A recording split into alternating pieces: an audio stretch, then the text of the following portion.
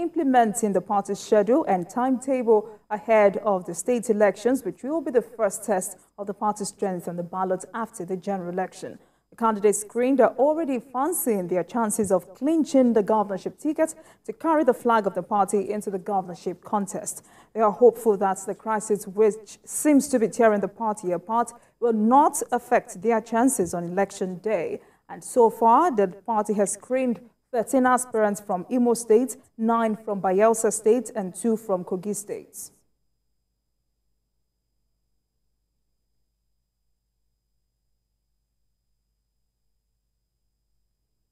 All right, now let's go back to our interview. I'm joined by the governorship candidate of Labour Party in the March 18 election in Enugu State, Chijioke Edeogah, for discussion on politics in the Southeast State. Thank you very much for joining us again, sir. Thank you. Thank you for having me. All right, now let's start with outcome of the governorship election in Enugu State. How will you describe it? The outcome of the election with regards to the governorship election was absolutely not in consonance with the wishes of the majority of the lawful voters in Enugu State, as was clearly expressed on the voting day, and as can be clearly deduced from the facts on the ground with regards to the successes recorded by Labour Party in the previous election. For instance, the first election was the National Assembly election that also had the presidency. LP won 7 House of Rep seats out of the 8 available in Enugu State. LP won 1 Senate seat out of the 3 available. Eventually, on the scheduled day, LP won another senatorial seat, which means that LP has 2 senatorial seats in Enugu State out of the 3 available. There are 24 Houses of Assembly seats in Enugu State. LP currently has 14 in its kitty. So if you look at that trend, you know that Enugu State has become an LP state. And on the day of the governorship election, 16 LGAs had come in out of the 17 in Enugu State. And LP governorship candidate, Chijioke Edeogah, was coasting home to victory with a clear lead of more than 11,000 votes. Then the result from the 17th LGA, Nkanu East, came in very late. Nkanu East has no reason at all to come in very late, because Nkanu East is one of the LGAs that is closest to the Enugu Center, the secretariat where INEC is. Nkanu East is not the farthest LGA, it's the nearest. Nkanu East is one of the least in terms of population, numerical strength, or registered voters. Nkanu East turned in 30,000 votes. Immediately, the agents for LP challenged that outcome and said it was not in consonance with the Beavers report as was available on our control room. It was not in consonance with the electoral history of Nkanu East, especially with regards to the 2 other elections I held before. So that objection was sustained, and I understand that Abuja intervened, and result collation was taken to Abuja. And for 3 days, Enugu State was waiting. There was a pause. And then later, an envelope was given to the returning officer to announce. And the returning officer, Prosiwe, clearly told the whole world, and the video is available, relations stopped, and matters were taken to Abuja, that Edeogah, the governorship candidate, was not represented. There was no agent of LP in Abuja. Up to now, there is no reason at all, no explanation of what happened in Abuja. What happened is that an envelope was handed over to Iwe, and asked him to announce. And he said he was announcing according to the instruction that he received. And what happened is that out of the 30,000 voters that PDP, working in conjunction with electoral officers in Enugu, ascribed to his governorship, Abuja, on his own accord, shaved about 14,000 or thereabouts, and left 16,000. The basis for the sole shelving, we don't know. But what happened is that PDP now got a lead of about 3,000 over the LP. And since that thing was announced, Enugu State has been in the morning. It has been gloom all over Enugu State. So that's a brief summary of where we are now. All right, so I see that you have approached the governorship election petition tribunal to declare you the winner of that election. What are your prayers? Basically, three prayers. We have said clearly that the governorship candidate for PDP is not even, shouldn't have been on the ticket because he was not qualified to run for governorship, having submitted a forged NYSC discharge certificate in the course of his nomination for governorship. The form that he submitted to INEC, he submitted a form, attached a form purportedly from NYSC, claiming that he had done his NYSC successfully. We have since found out that that document, even NYSC has stated categorically in writing that that document is forged. And even before the governorship election, that matter had trended seriously, but nothing was done by the PDP. So secondly, we're also saying that if you do a proper mathematics of all the votes, mathematics of all the votes that were cast, LP, Chijioke Edeogah will win. That tabulation has been done because we dictated areas clearly of obvious and deliberate switching of figures. You have places where the polls that were collected are the polling units. You have LP votes, LP winning PDP consistently. But at the collation point, these votes were switched. So the votes that I won, especially in Udene local government, several of them were deliberately moved to PDP in order to give PDP victory. So we're asking that this deliberate error or mistake or miscalculation at the point of collation should be corrected. We also have questions with what happened in Nkanu East. In Nkanu East, where Beaver's collection was 15,000 and acquisition was around 15,000, and then 30,000 was given in favor of PDP.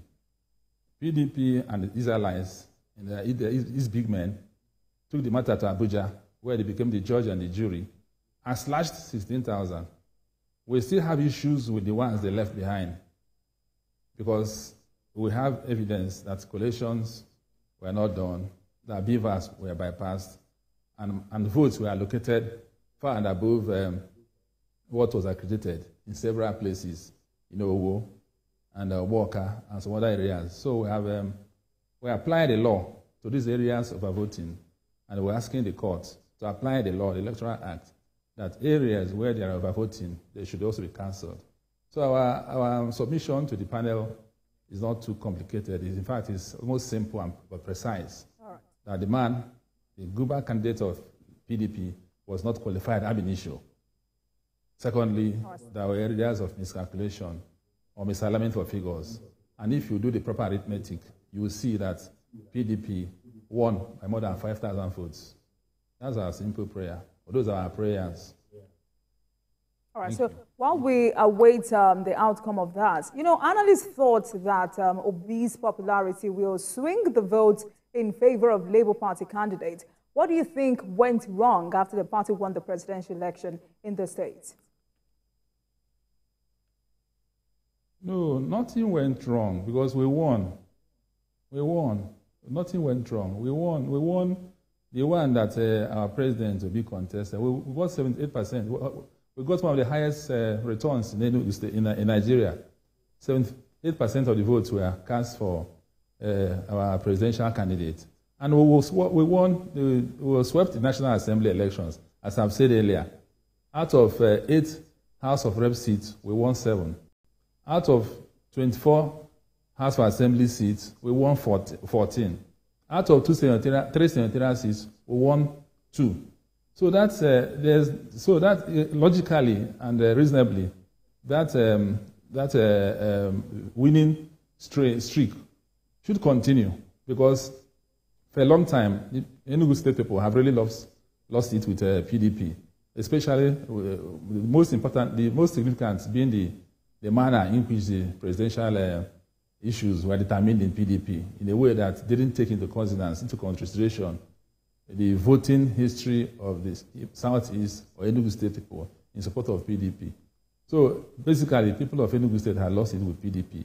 And Obi's entrance and the way we conducted our campaign, I am the only candidate out of all the candidates who toured virtually all the wards in Enugu State. There are 260 wards in Enugu State. I went to more than 240 wards in Enugu State.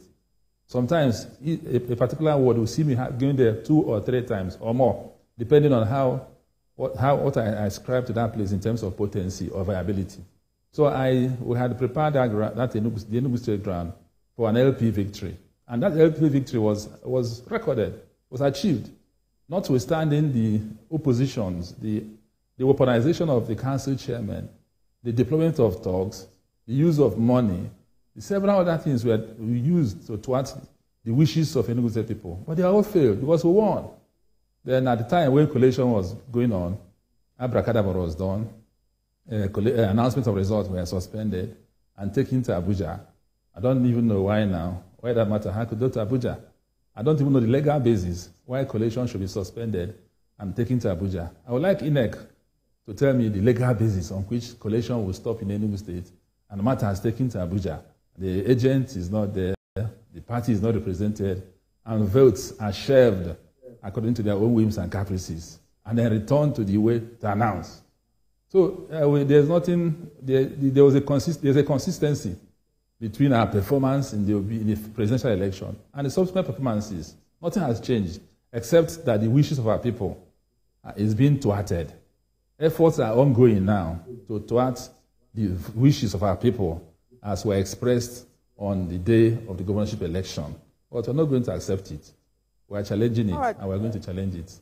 Make sure that the Mr. Edeogah, I know you would understand that until the tribunal or the court says otherwise, Peter Mba remains the governor-elect in Enugu State. So for the basis of this interview, now you came second after the PDP governorship candidate, Peter Mba. What will you say? There was no edge. We won. It's just a question of what is written down. If you count the votes properly, we won. The election should be announced. It was a different outcome was announced. We don't accept that he won. We don't accept it at all. If you do a proper mathematics of the vote cast, we won. So we don't accept that he won at all. It's just something that Abuja, somebody can, the law is the law. You can't sit down in a place and give yourself votes higher than what is accredited, higher than what BIF has captured. If you allow that thing to continue, the next elections will not hold anywhere because you just act in breach of the law. You sit in a place, that is why BIF has came. That's why the electoral law was amended to make sure that such obvious anomalies don't happen, become the norm. You can't stay in one place and give yourselves figures that not in consonance with accreditation, not in consonance with BIVAS, not in consonance with any voting. Just write something and submit and announce. So it's not right, and we're not going to allow it to continue because it means the destruction of the credibility of the vote in Enugu State and in Nigeria. Okay then, so how can your party spread its victory in Abia State to other Southeast states and beyond? How can the party do what? How can your party, the Labour Party, spread its victory in Abia State to other Southeast states and beyond? We are going to reclaim our victory. We are definitely going to reclaim our victory in Enugu State. Definitely. And we are going to work very hard in Imo State, because Imo State elections, the other elections are coming up. This is just the first major outing of the Labour Party. And you know that elections have been challenged everywhere, in Lagos, in Rivers, several other places. So some successes may still be recorded, and they will take it on from there. But we are positive that OT's good works, which I'm confident will happen, will also continuously endear LP to Nigerians as the party to go to, the party of choice, a party that breaks away from the mold of both APC and PDP. We want a new party, we want a new beginning, we want a new orientation, something new and fresh and interesting and enlightening. You know. So we are going to take it gradually, grow gradually. Our performances, our good works, even those who are already going to National Assembly for sure, their good works will endear them to Enugu people, Abia people, Imo people, gradually. Okay. Now, the election has come and gone, but what would you suggest Enugu should do after this year's election towards ensuring that the zone is not further marginalized? Sorry, I didn't hear you very well. I'm sorry about that. What would you suggest Enugu should do to make sure, after this year's election, to make sure that the zone is not further marginalized? Okay, our zone is not marginalized. Yes. It's left to Nigeria. It's left to Nigeria. It's left to Nigeria to make sure that Nigeria becomes an inclusive country, a country of inclusion, not a country of winner take it all, and a country of empathy. This is a country that has federal character, that has quota system, that has all arrangements to accommodate all sorts of weaknesses. But it's only when it comes to the people or secondary schools or federal schools. There are things that have been done for some people so that have extra benefit because oil is in their place. But when it comes to Igbo, it appears that everything breaks down. Igbos are numerically not strong, but that is not a reason why they should not benefit from the things that others should get, that things should normally come to them. For instance, in the zoning of offices now, in APC, you see that there's a scramble from other parts of Nigeria, northwest, northeast. Everybody wants the speaker. Everyone wants the Senate presidency. It's not right. Even if the Igbos cannot fight for themselves in this country as it is configured presently, that does not mean that they should be completely sidelined. So leadership, I think leadership, even in APC, even in PDP leadership also demonstrated contempt for the Southeast people in the manner they chose this presidency. So I think that going forward, there should be the thing that you don't want others to do to you, don't do it to others. The thing you don't want others to do to you, don't do it to others. So if you don't want people to oppress you, if you don't want people to take advantage of intellectual wherewithal, to take all the positions in universities, all the civil service positions, so you have created quota system, you have created federal character in national. So why don't you extend the same quota system, the federal quota, to allocation of presidential offices, or allocation of Senate presidency, or speakership? So Igbos will not fight for themselves. Igbos should not fight for themselves. Nigeria should fight for Igbos. Nigeria should fight for all parts of Nigeria that are excluded. It is on the basis of fighting for inclusion that we have quota system that admits especially Northerners who are not quite good when it comes to Western education.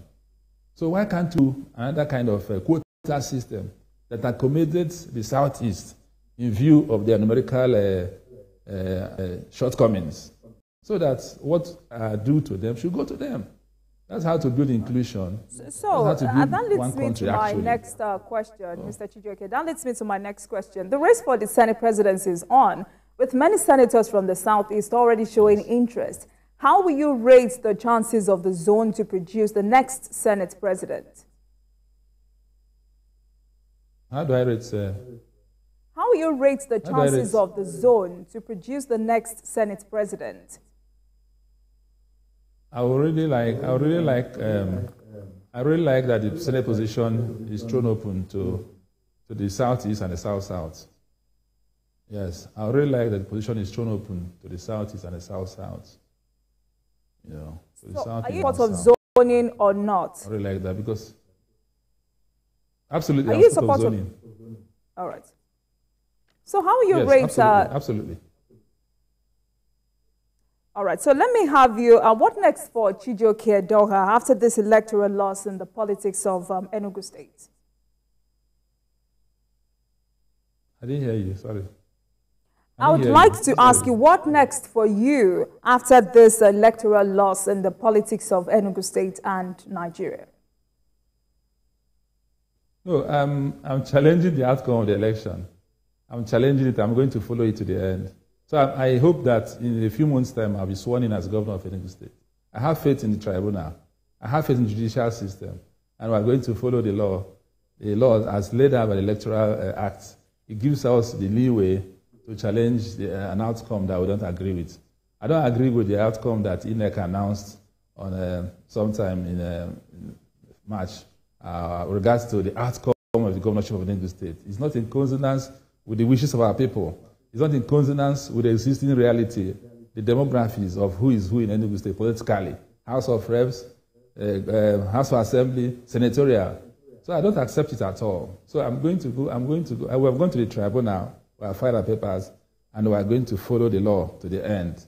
And I have the faith and the confidence that in the end, justice will be done. And justice means that the mandate that the people of Enugu State gave to LP and the Chijioke Edeogah will be we wish you the very best of luck regarding... According to the... yes. Thank you. All right, we wish you the very best of luck regarding that. Thank you very much, Mr. Chijioke Edeogah. I've been speaking with the governorship candidate of Labour Party in the March 18 election in Enugu State as we discuss Southeast politics. Thank you very much for coming on Politics Tonight. Thank you so much for having me. You're really brilliant. You're the best in us. Thank you. Thank you. And thank you very much for watching. That marks the end of today's episode of Politics Tonight. But the conversation continues from here. Get in touch with us on Twitter at CVCNewsNG and at Olajumoke using the hashtag Politics Tonight. We are also on YouTube at youtube.com/TVC Nigeria. I am Olajumoke Olatuji. Good night. Good night, baby. Nothing feels better than knowing you're going to sleep comfortably tonight with no leaks or irritation. Huggies Dry Comfort soft and breathable material keeps my baby comfortable all night long. Huggies, all night dryness and comfort. Try today. Looking fresh for your dates? Get even fresher with Close Up. New Close Up Triple Fresh formula.